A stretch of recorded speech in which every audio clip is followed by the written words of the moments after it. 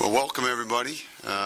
Year 6, which is kind of hard to believe to some degree, but big thing is the 100th year of Tulsa basketball. We really want to address that and just really kind of honor those teams and certainly the length of time and the history and the success. And our motto for our team is certainly to uphold those standards.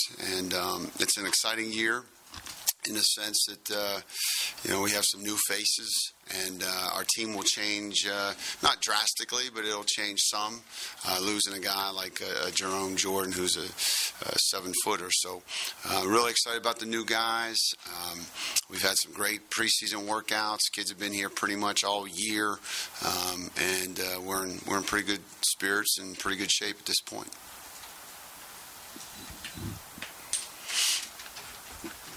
You agreed with the adventure of going without Ben and Jerome? Yeah, I think so. I mean, I think the neat thing about our profession, whether it's any coach, your team changes on a yearly basis, and your landscape changes, and that takes away from the monotony of any job. So there's new challenges, there's new personalities, and we're embracing all of that. So it'll be a lot of fun as other kids step up who were prior, in the program prior to this year, and then new kids who are just coming into the program, seeing them develop and seeing how they listen and learn and how coachable they are at an early age right now. With regard to strengths and style, what stays the same and what do you envision maybe being a little different than what we've seen? Well, I mean, I don't care where you are. I mean, what stays the same is certainly defense and rebounding. I mean, those are staples for any program to be successful.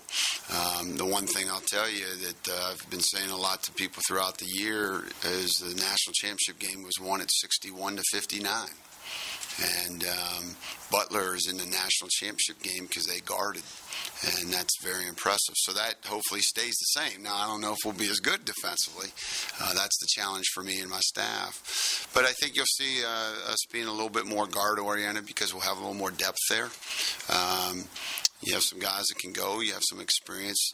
But then you got some great size. You've got DJ Magley, who's stepping in now, that's 6'9" and 260 pounds. And Stephen Eidlet's as good a skilled back-to-the-basket scorer as there is in Conference USA. So you'll still see us throwing it in there, too, because I think we can get something out of it. We'll either get fouled or we'll get a bucket. Is it in any way feasible to say you'll be better without Jerome and without Uzo, or is that just a ridiculous thing to think? No, I don't think it's ridiculous. I think we'll just be different. I think at the point of attack, it's hard to certainly make up for a guy in Ben Uzo that's 6'3" and 205, 210 pounds, and started 100 and 141 games. But we'll just be different. But we'll be deeper, and I don't think we'll be totally dependent on two players, and so that's going to be the fun part of it because they're going to emerge. There's things that I don't know right now that they'll emerge over the next few weeks, and they'll dictate kind of where we go and who's getting the majority of shots, and all of that will kind of work itself out. Who do you see will be the leaders on this team?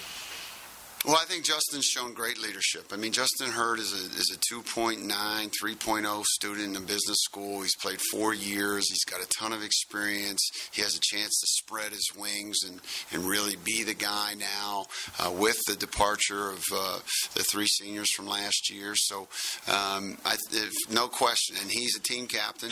And then the other team captain is Stephen Eidlet. He and Justin came in together. The nice balance there is one's a perimeter player and one's a post player. So both guys can hold, when we break up post-perimeter, both guys can hold their end of the floor accountable. And then you've got a great support around them. I mean, Glenn hasn't played for 18 months. For the most part, he played in those 2 games last year, but I think he's chomping at the bit to be a leader and show what he's done in his maturation process. DJ Magley has great experience, 2 years. This is his 4th year of college. Joe Richard, his 3rd year of college. So you've got some great support around those two team captains. Guys like Joe and Bryson take steps forward this year offensively to where they'll demand honest coverage and not allow teams to slack off and help on your screws? Well, 2 different players, 2 different positions for the most part. I think that question kind of more alludes to really probably Bryson on the perimeter and whether, he can shoot the jump shot. He's always been able to slash. He's always been able to score on the break. He has a great IQ, good penetrator and passer. And what you get out of Joe is just that at the 4 position. And I think those are 2 different dynamics on the floor. You just can't have too many of those guys on the floor at the same time. And at times last year, that's what the case was. We had maybe 2 guys on the floor like that at the same time, and there's where your help defense, particularly starting in February last year, changed everything. That's when people just made a decision to not guard and double Jerome. So I don't think we'll see that. I don't think Stephen will see many double teams just because of our ability to shoot the basketball. Look at the schedule. The month of November is pretty dangerous. There's a lot of good teams on the schedule. Let's talk about the start you guys want to have. Well, it is. I think every game on our schedule is fairly dangerous. I purposely did that scheduling-wise. You guys have been with us every step of the way in terms of the 5 years in Conference USA, and you learn a lot about who to play and how to schedule. Fortunately, some of that's luck and timing and dates, but we really are in no position not to play people that aren't going to win games.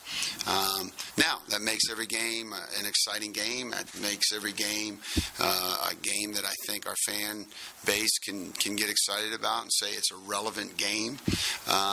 So we've got to grow and improve and yet win. So great dynamic for a fairly young team. Doug's biggest losing those 2 guys as players, when I talk with Ben and Jerome, is a personality of the team. What do you think this group's personality would be on Friday? They look like they were just really having a good time. Yeah, I do think the personality changes. I really see maybe your sophomores that became juniors and your juniors that became seniors. I think their personalities coming out a little bit more, not maybe overshadowed by those 2 guys.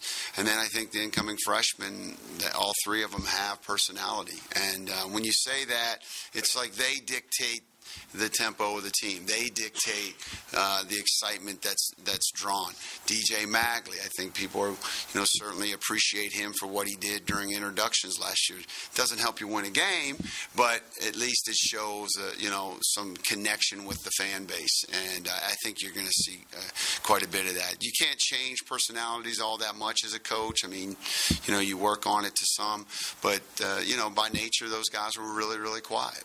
And by nature, Jordan Clarkson, Tim Pete, and Blondie Baruti are not quiet kids. You kind of insinuated emphasis there on defense this year. Is that just on the ball defense, or do you have enough personnel to do some full court, pressure type stuff more often? I've never pressed. Defensive emphasis has always been there, Kevin. I mean, we've been an outstanding defensive team. We actually gave up more points last year than the years before that. We gave up 65 a game. So we were a little disappointing there. Now, part of that was Jerome Jordan went from 143 blocks as a sophomore to 90-some as a junior and then just 80-some as a senior. So that was a big part of our defensive scheme. We've got to be a little bit more of a position defender in the post. I think Stephen will block some shots. DJ may block some shots, but we'll miss that phase of things. But to get new guys and then new roles, you have to have great defensive principles. You will not see my teams running around and just trapping randomly. I just don't know if you can do that with great teams that you're playing. I don't know if you can just go randomly trap somebody. You can randomly trap a poor ball handler, but we're going to have a purpose for what we're doing, and we're going to be really good. And if we pick up in the backcourt, we pick up in the backcourt. We will have enough depth to do that. But I consider that as much pressing as just, a random trap. With the depth that you have, how important is it to use this time into rotations and playing times? Is that something that's going to be a chore this year? Yeah, I think we play in, 11 days. So you really got to get somewhere quickly with those guys, and yet you want some of these guys you want them all to play in the exhibition games. But we're doing everything with a purpose. I mean, I really believe that I have to kind of go back last year and even the year before. I was more at an 8-man rotation. I think I go back to almost my first couple years where I'm at a 10-man rotation. There was so much outside emphasis last year on having Jerome and Ben being seniors and trying to get to the tournament. Is there any advantage or is it an extra hunger for a team to maybe be a little more off the radar, like you are? Well, no, I think last year, I think that, some people that support the program, I think there was the commercials and the billboards. And, early on when I was here, it was like, hey, we don't know your players. Okay, well, last year you knew my players a little bit. So that's the natural progression in any program that really matters, if it's important to the community. And then I think the tournament being in Tulsa added to that a little bit. But these guys are all individuals. They all have their own minds. They all have their own goals, and they're competitive. So, of course, they want to go out and win a championship. Of course, they're itching to not only get the postseason, which we've done the last 3 years, but to get to the NCAA tournament. So I think you'll see that come out through not only their skill set, their experience, but also their personality. I think looking at them, obviously every team each year takes its own personality, but for 3 or 4 years, Jerome and Ben were such a big part of it. You kind of knew what you had with them. Yeah. And Justin, obviously, but more guys are going to have to step up. New guys are going to have to step up. Is that fun as a coach to kind of piece together a new lineup like that? Well, I think I said earlier, I think that's the neat thing about what we do. It changes, the landscape changes. There's not the monotony where you're going to a desk in an office building with a coat and tie on every day and doing the same thing for the next 30 years. It changes based on personnel. It's yes, X's and O's, but it's also decisions with people and developing young kids. You're talking about Cody Maduka had his birthday yesterday. He's 19 now. He arrived here when he was 17.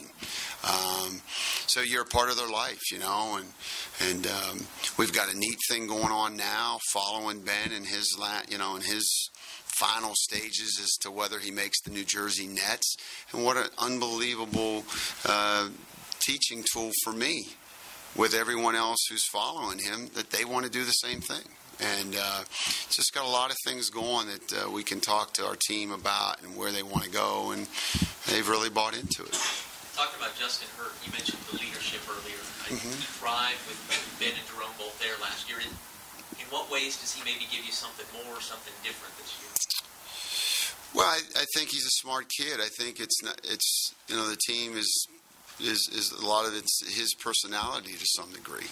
I don't know if that was able to come out in the past. Now, he, by nature, is somewhat quiet, too, but he's been with us for 4 years. He's had success. He's had struggles. You get both shoulders operated on in a 6-week time. It's a challenge for a player. Very strong, Mississippi Player of the Year, so he's got a little swagger to him. Signs at UConn, plays in the Final Four. Those things you can't put a price on those things. So, and he's had to sit now for 18 months. So I think he and DJ and Glenn, Cody, they're all pretty excited about getting out on the floor and actually doing it for real. Oh, Jordan and Tim Peter. Very advanced freshman. Very, very advanced. Maybe the most advanced freshman we've had. In fact, they are the most advanced freshmen that we've had. Really understand.